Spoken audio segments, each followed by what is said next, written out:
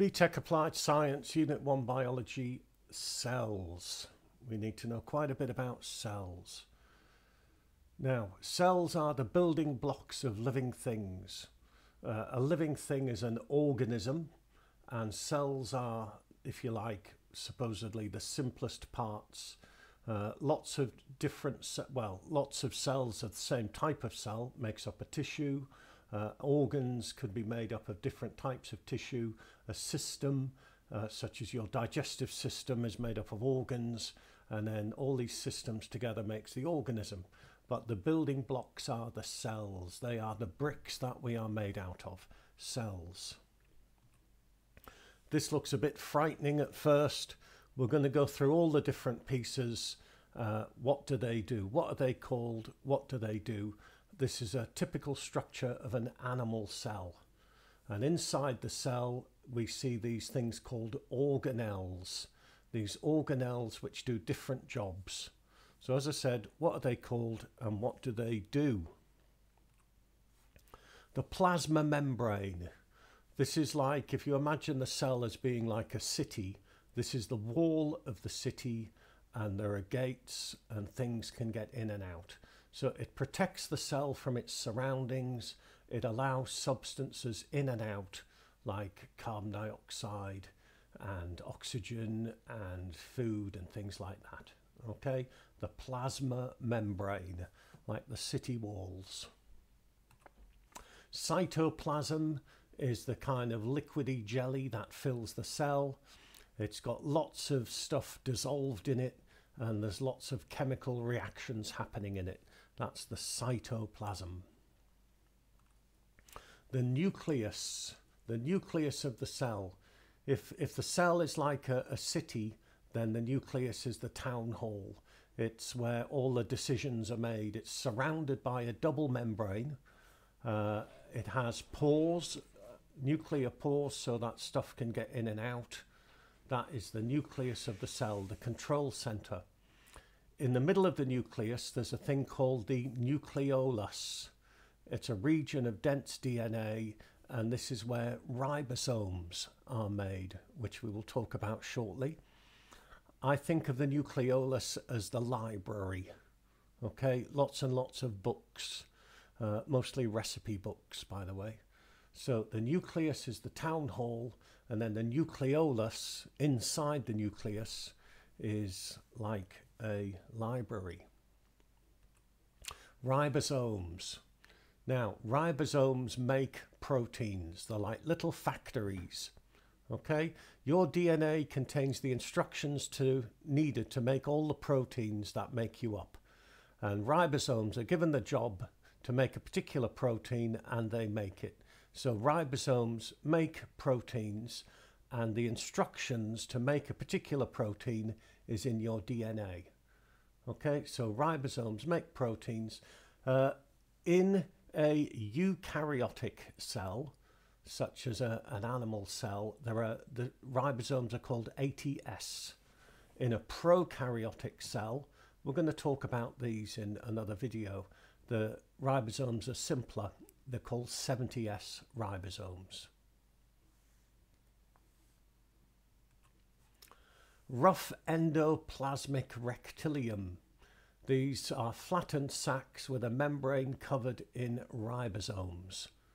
Okay, so large surface area, all covered with ribosomes, making lots and lots of protein.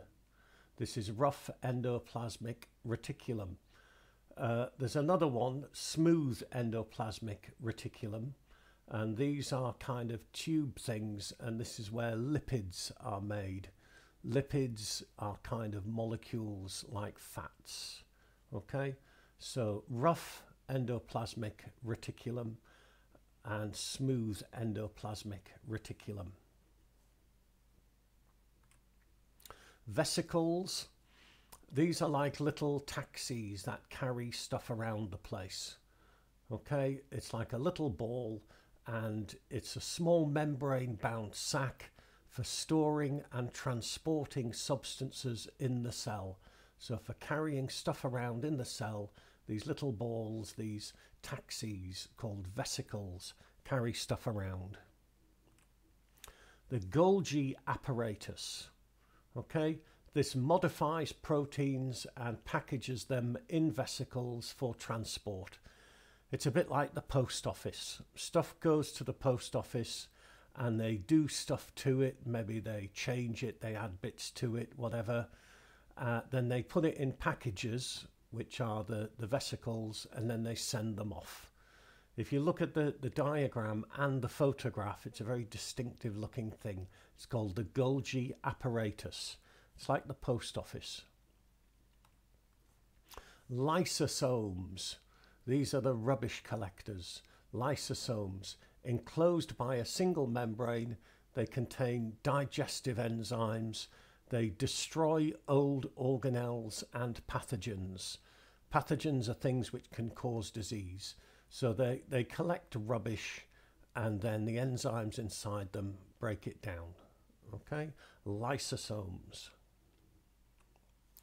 Centrioles, they're involved in cell division when the cell splits. Okay? Mitosis usually. Two hollow tubes at right angles to each other are the centrioles. Looks to me like a couple of bits of macaroni to me, the centrioles.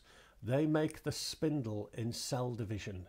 They go to either side of the cell and then all your chromosomes line up and then all kind of crazy things happen which we don't need to know about. But they're involved in cell division, the centrioles. Mitochondria, very important. This is where respiration happens. A chemical called ATP, which is the kind of the chemical energy used by the cell, where ATP, I believe it's adenosine triphosphate, is produced. They're like the little power stations in the cell.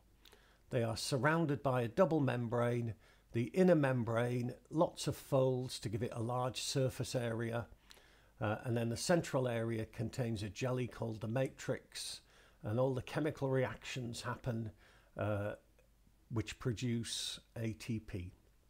It contains ribosomes and DNA. Okay, interestingly, it is interesting that the ribosomes in mitochondria are 70S. Everywhere else in an animal cell, they're 80S, but in a mitochondria, they're 70S, which suggests something happened in our evolution, that maybe some kind of prokaryotic cells formed a symbiotic relationship and became mitochondria. Here are some electron micrographs. You should be able to identify these. Look at these pictures. Do you recognize what they are? If you don't, go back and look through the video again. Okay? I will show you what they are in 2 seconds. They are.